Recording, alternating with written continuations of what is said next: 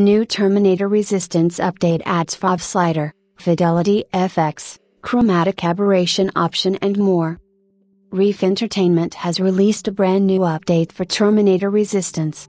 According to the release notes, this new patch adds a FOV slider and a Chromatic Aberration toggle.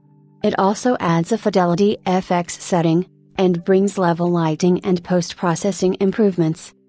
Moreover, this update introduces a number of gameplay tweaks and improvements. For instance, it improves player movement, locomotion.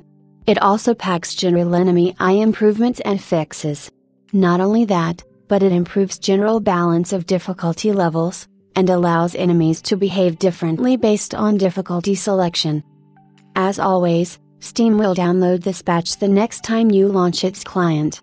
Below you can also find its complete changelog. Terminator Resistance March 13th update release notes. Additional languages. Adds Russian subtitles and text support.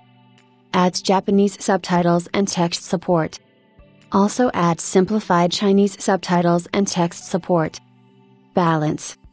General enemy eye improvements and fixes.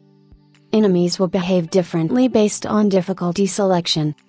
Improved general balance of difficulty levels. Loot found will now differ depending on the difficulty. Weapon stats will differ between difficulties. General weapon stats have been slightly modified. Skill tree variables have been slightly modified. Rail plasma weapons, snipers, now consume 5 ammo rounds per shot, instead of 1. TC-16 plasma weapons, semi-auto rifles, now consume 2 ammo rounds per shot, instead of 1.